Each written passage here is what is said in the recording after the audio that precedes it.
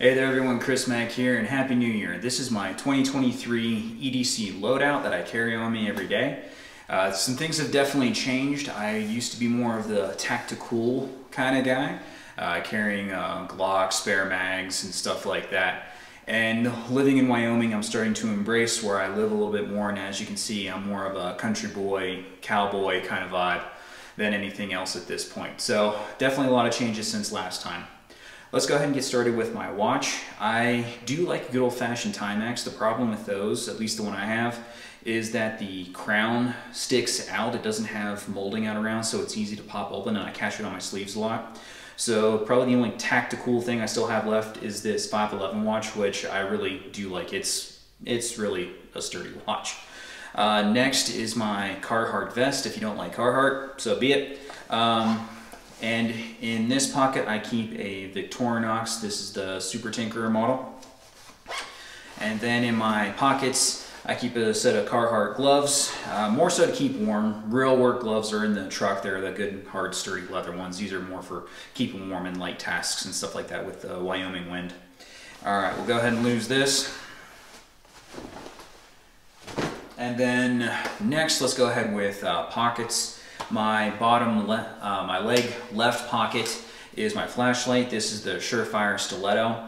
Really like this light, although I did go through several, so if I'm not carrying this one, it is the Streamlight Macro Stream. I'll have a link to my whole review video for all the lights that I went through. I went through several, but this is the one I kind of landed on. This one and then the Macro Stream. I bounce back and forth between the two. Then in my leg right pocket, I have my tourniquet, and I'll have a link down below for this, along with a video of how I folded this with the paracord here, so that way you can draw it with either your right or left hand, get this thing open really nice and easily, and actually use it rather than it being folded in a way that takes both hands to open it, because if you're using it, 50-50 shot that you're going to be doing with one less arm. Then in my back left pocket is my cell phone that I'm currently recording with. Back right pocket is a run-of-the-mill handkerchief, Walmart dollar store. When I was a kid, this used to be 5 for $1 kind of a thing, but I have no idea anymore. But classic handkerchief. Then in my front left pocket, I have my ARC wallet. I was pretty disappointed to see that they stopped making this one particularly, and I'm very happy that I was able to get one, so thank you again to the in-laws for this as Christmas or birthday present a couple of years ago. But really like this wallet. It has where you can keep your cards on this side, and then it's got a notebook on this side, and on the outside you can put a Fisher Space Pen bullet in this. Really been enjoying this, and I hope I don't wear it out then, I guess, since they're not making it anymore. In my front right pocket, this is a little first aid kit I put together. This pouch is done by Hide and Drink. And there's a CPR mask in here, a set of medical gloves. My Victorinox Classic SD has moved into here. And then also there's a few Band-Aids and a few run-of-the-mill pills like Tylenol and stuff like that in here. Also in that pocket, I have my Leatherman P2. I think the P4 is just a little bit too thick, so I really do like the P2. Everything on here is a one-handed open.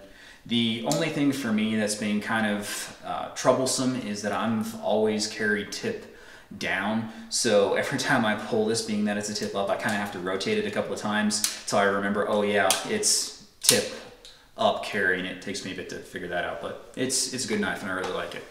And then in my fifth pocket, watch pocket, whatever you want to call it, still rocking my Zippo. And then everything else is on my belt. I still am using the Next belt. This is a Warrior Poet Society branded one.